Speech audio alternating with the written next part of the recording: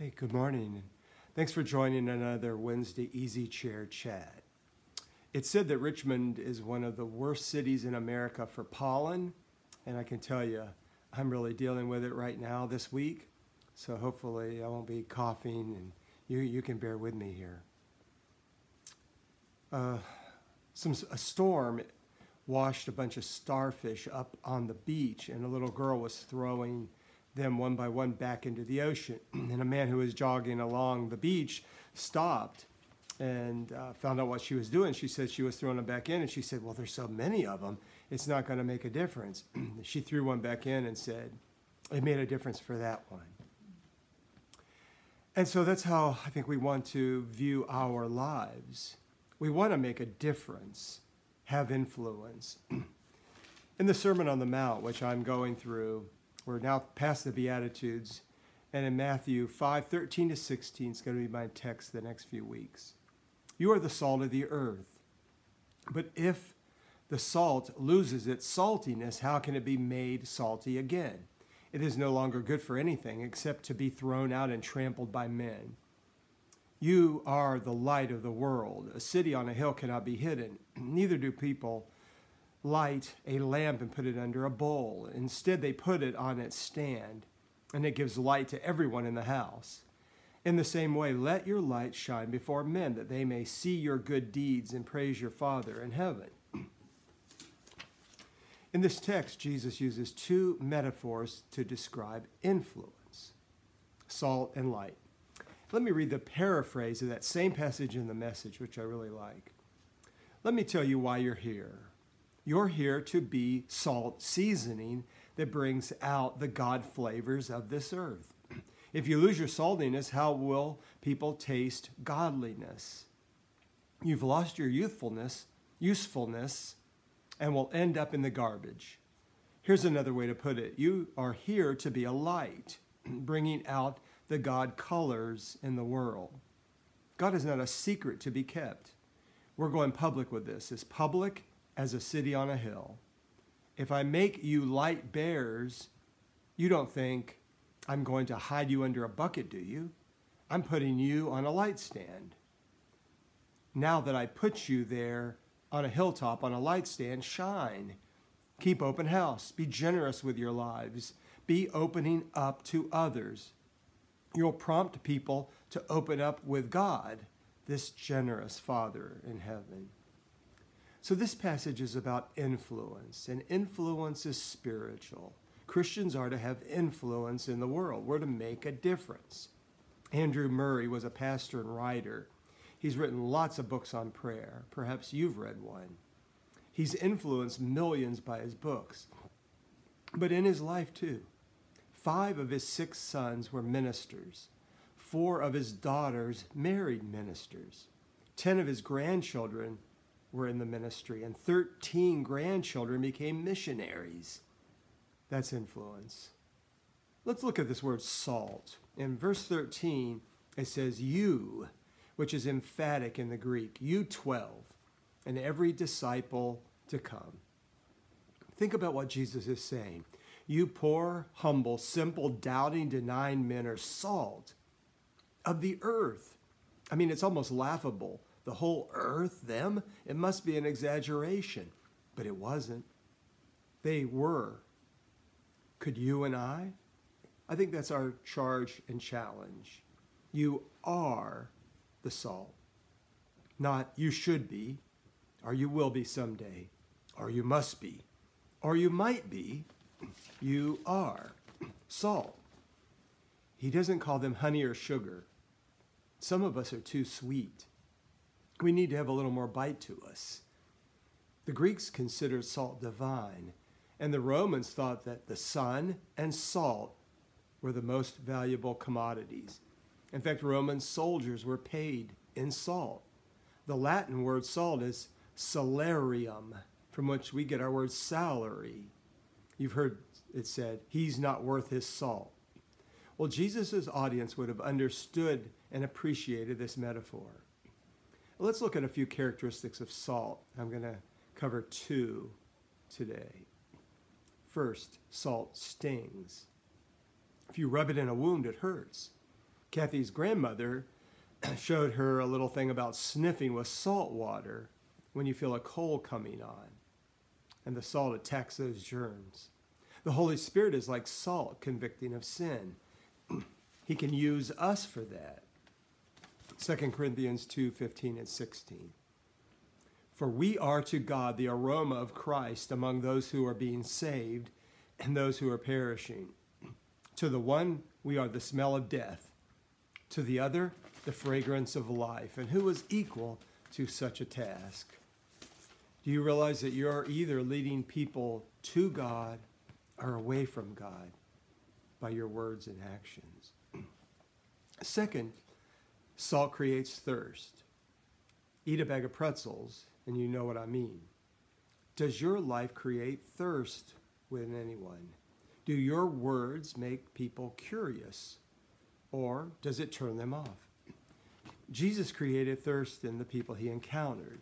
Peter, Matthew, Nicodemus, the Samaritan woman, blind Bartimaeus, Mary Magdalene. All kinds of different types of people were intrigued and wanted to be around Jesus. It's said that when D.L. Moody came into a room, unbelievers came under conviction and came up to him asking him what they needed to do to be saved without him even saying a word. And William Wilberforce single-handedly stopped the slave trade in England. He once gave a speech before Parliament, and James Boswell heard the speech. He described his appearance as shrimp-like. Boswell writes, "When the speech began, I saw a shrimp, and when it ended, a whale." Benjamin Franklin didn't much like preachers, but rushed to hear George Whitefield. A man said, "You don't believe a word he says." But Franklin told him, "But he does." Are you creating thirst in anyone today?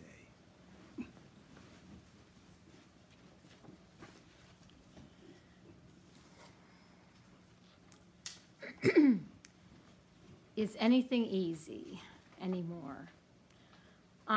Walking a Sunday morning, I rounded the next corner. I was under a cherry blossom tree, and I really felt these words drop on me. I have glorified my name, and I will glorify it again. And what followed was almost like the volume turned up on the birds singing, the focus of the cherry blossoms turning on Hawks Hill, and seeing the sun just squarely rising on the middle of the street as I walked. It was evident that God was speaking, that it's easy and he knows how to gain glory for himself. And it was actually finding me out and where my state of mind was. So since then, there's been an expanding truth of this matter. When something comes out of the blue, I know it's meant to really alter the way I'm looking at things,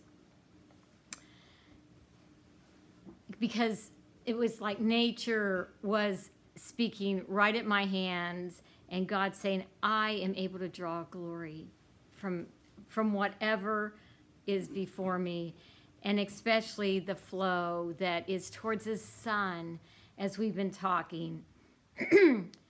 So, is there really a place of ease out there? Accessible, reachable, powerful, holy river that we can continually draw.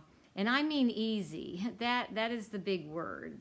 So many things are complicated right now. I realize that, and I think the word irksome has fit the word that those words fell on with me.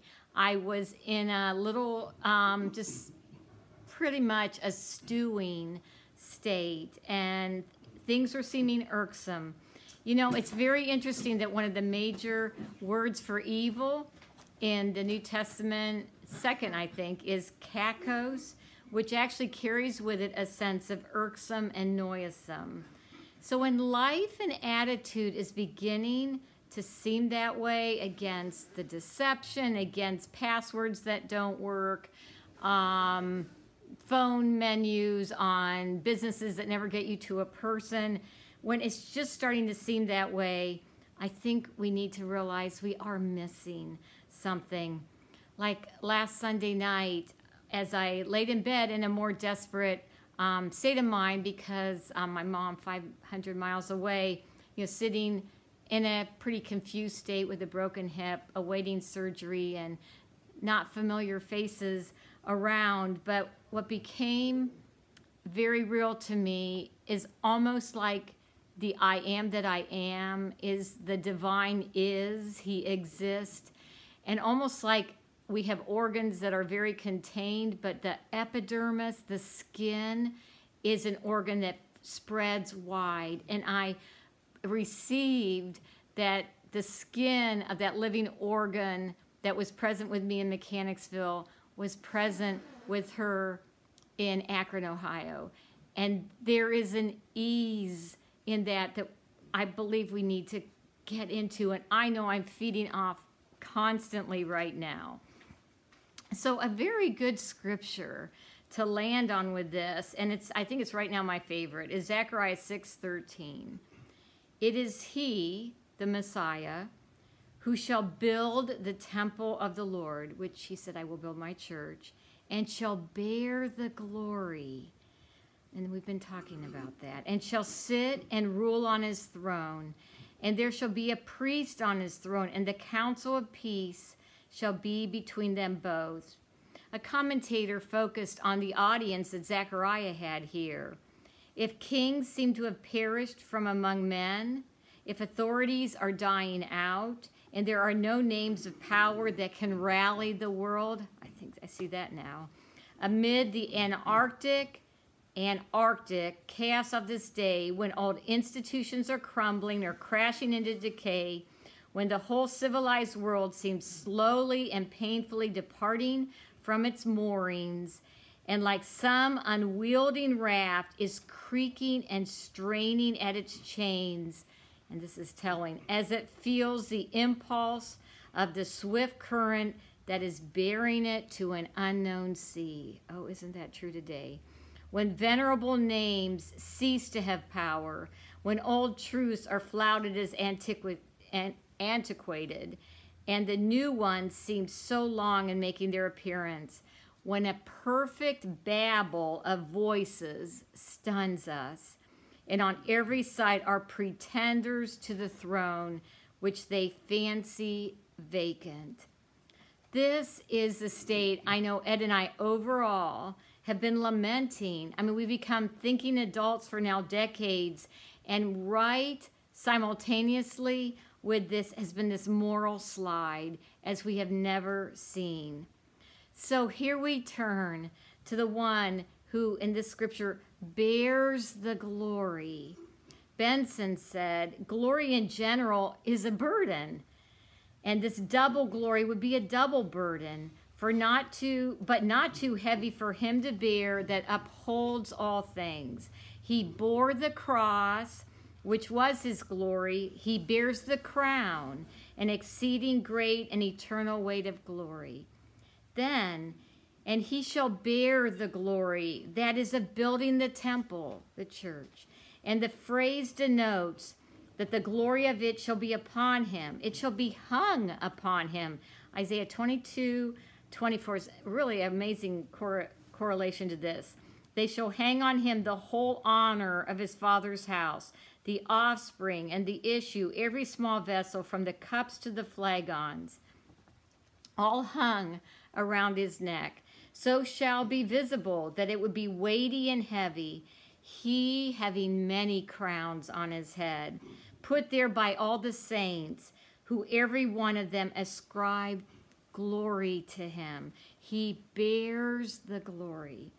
And at the end of that is the council of peace, which I return to often, between them, concerning the peace to be made between God and man by the mediation of the Messiah, planned by infinite wisdom in the covenant of redemption, that the Father and the Son understood each other perfectly.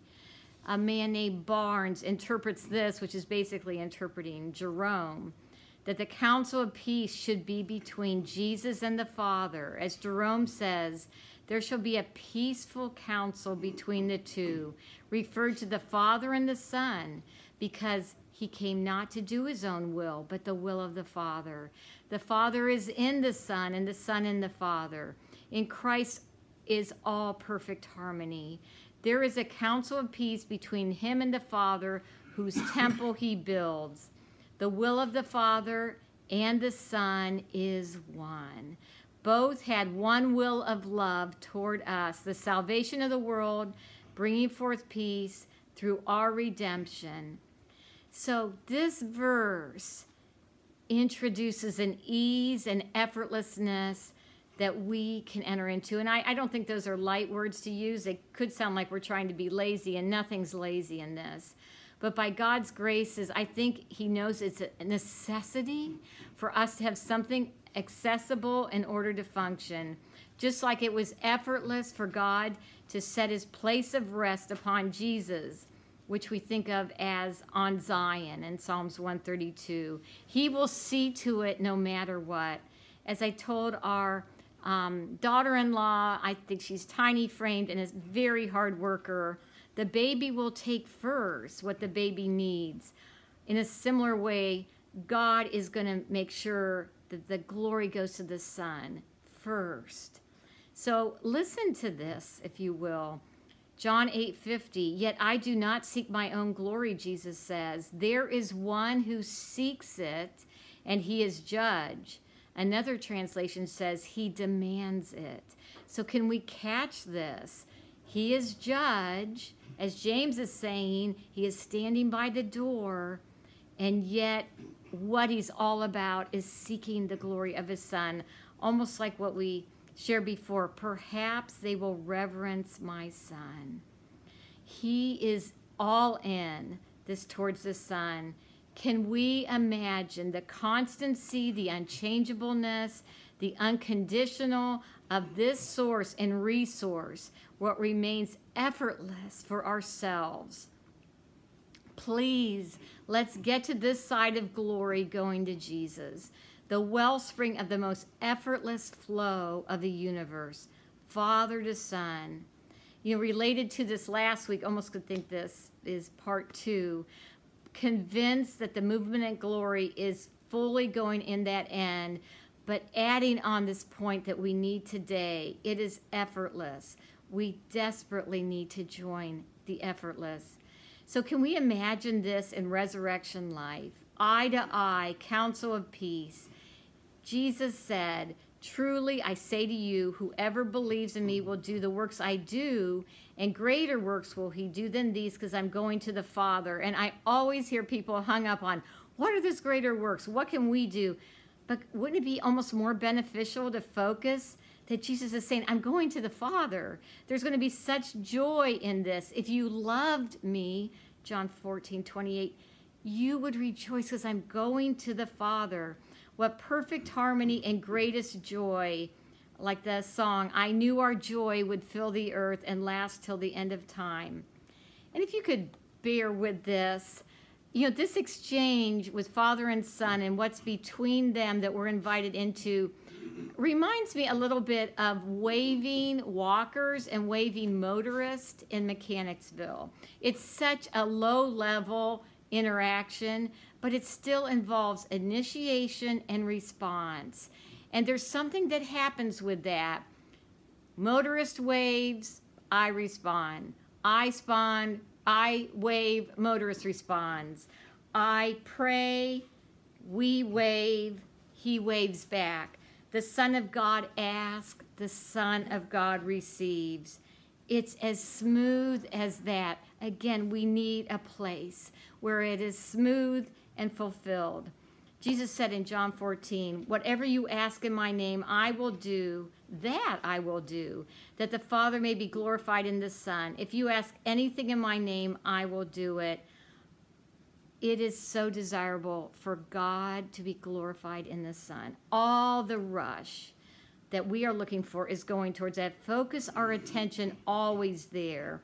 So the Son says, I will do it. Okay, so when we pray, do we expect change? Because if the Son says, I will do it, it's almost as if I'm going to get out of the chair and I'm going to do it. A change is going to happen. I think we need to realize that he will do it for the Father. I will do it for the Father to be glorified in me, because we are using my name as if I was asking, and we have a counsel of peace between us, and we see eye to eye, and we are one, and all authority is given to me, and nothing is higher than me. This will I do. Glorified in the Son, in prayer, is a part of our continuing worship. So ease is less and less accessible. I think we all know that. And as I listed a few things before, if you just let yourself stay dormant in a day, the needs will suck you up. They will swallow you up. We really need to make a continual stand on this. If I knew there's a place of ease so accessible that is righteous and powerful, I want it. The Father to the Son is the smoothest, steadiest, strongest operation in the universe, and we can be held up by that each day of our existence. Find the flood, find the airspace. He has glorified his name. He will glorify it again. But where does he continue to glorify it? I think we're hearing that. Here we lift our heads and rejoice that in the midst of tyranny and anarchy, of sovereignties whose ultimate resort is force, there is another kingdom, the most absolute of despotisms, and yet the most perfect democracy whose law is love. And I'm going to end with something that might seem a little stretch for this, but these are our words that are being shared. I mean, maybe taken in, but will they really change? Will they really alter us? There's a sweet story a local woman named Kay told my husband a few weeks ago. On her first day of breast cancer treatment, she dutifully went to the local hospital, got registered, and at 6 p.m., she still sat there, unattended. So her son came, and he was angry, and he addressed the staff angrily. But then he came up to her. He's like, how can you let this happen? How could you let this happen? And all day, she looked down at the registration paper that said, Patient K. Jones. That resonated in her. There was a truth in that. She allowed that to embrace her. It held her through maybe the most vulnerable day of her life, hour after hour. So as Kay could be held through a day like that, can we be held through a lifetime by looking at our identity? Perhaps we can say, this is my identity, a child caught in the joyful ease between the Father and the Son, never to be removed. All right. Oh, thank you, Father, for this day. I pray that you might be glorified and receive glory through the lives of your people today, being salt and light in this world. In Jesus' name, amen. I hope you have a blessed day.